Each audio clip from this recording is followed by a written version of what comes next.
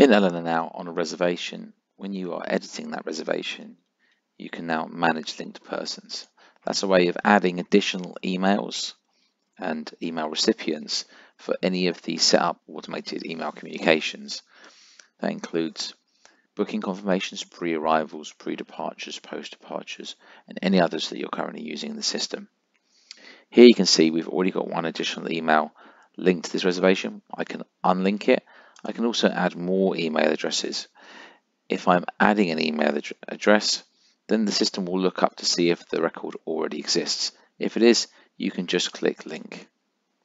This is a fake email address, just for the purposes of the demo.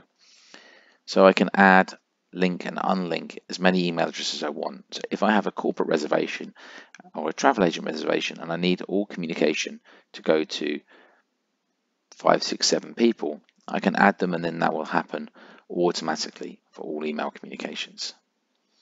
Each time you're adding a person, if you're adding a new one, I'll put test2 at elina pms.com. Test2.